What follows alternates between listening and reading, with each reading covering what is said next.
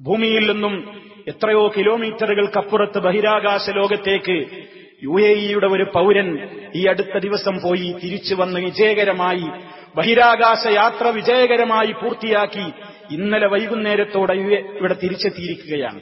ഇന്നലെ വൈകുന്നേരത്തോടുകൂടെ ഭൂമിയിൽ തിരിച്ചെത്തി.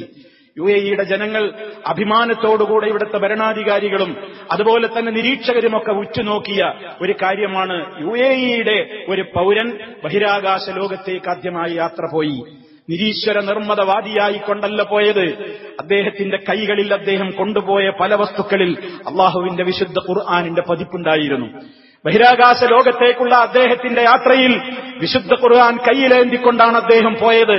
UAE-യുടെ പതാക കൊണ്ടുപോയതോടൊപ്പം വിശുദ്ധ ഖുർആനിന്റെ കോപ്പി അദ്ദേഹം കൊണ്ടുപോയി. കാരണം ആ ലോകത്തേക്ക് ആളെ എത്തിച്ചത് UAE-യിൽ നിന്ന് അങ്ങോട്ട് ആള് പറഞ്ഞേക്കാൻ അവിടത്തേക്ക് മുസ്ലിം ലോകത്തുള്ള ചിന്തകന്മാരെ എത്തിച്ചത് വിശ്വാസമാണ്. വിശുദ്ധ ഖുർആനാണ് പറഞ്ഞത്. എന്ത്? ഖുൽഇൻദുറു മാദാ ഫിസ് സമാവാതി വൽ അർദ്. ആകാശഭൂമികളിൽ അവർ ചിന്തിക്കട്ടെ, അവർ പഠിക്കട്ടെ, അവർ ആലോചിക്കട്ടെ. വിശ്വാസം വർദ്ധിക്കുകയാണ് ചെയ്യുന്നത്. നമ്മൾ അറിഞ്ഞു. അത് സംബന്ധമായി ഏതാണ്ട് 10 ദിവസത്തോളമായി നമ്മുടെ പത്രങ്ങളിൽ ആ ഗവേഷണ യാത്രയെ സംബന്ധിച്ചുള്ള ചർച്ചകളായിരുന്നു. അദ്ദേഹത്തിന്റെ ഭൂമിയിലേക്ക് നോക്കുമ്പോ 16 സൂര്യോദയങ്ങളും സൂര്യാസ്തമനങ്ങളുമാണ് കാണാൻ സാധിച്ചത് എന്നാണ്.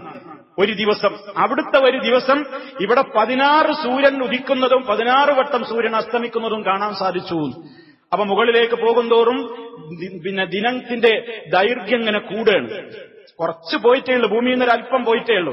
ഇനിയിപ്പോ പരലോകത്ത് ഇവിടുത്തെ ഒരു ദിവസം അവിടെ 1000 അല്ലെങ്കിൽ 50,000 കൊല്ലത്തിന് സമാനാന്നൊക്കെ പറയുമ്പോ പരിഹസിച്ച് ചിരിക്കുന്ന വെല്ലുവിളിക്കുന്ന പല ആളുകളുമുണ്ട് ലോകത്ത്.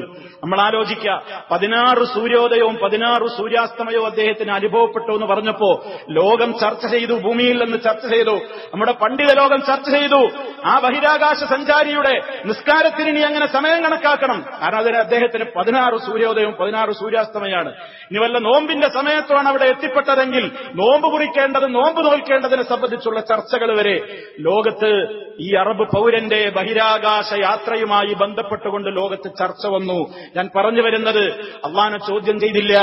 അള്ളാനെ ചോദ്യം ചെയ്താലേ ബഹിരാകാശ ലോകത്ത് എത്തുകയുള്ളൂ എന്ന മൂഢന്മാരുടെ ധാരണ പൊളിച്ചെഴുതുവാൻ സാധിച്ചു. അൽഹംദുലില്ലാഹ്. ഇനിയും നടക്കട്ടെ പര്യവേക്ഷണങ്ങൾ, ഗവേഷണങ്ങൾ.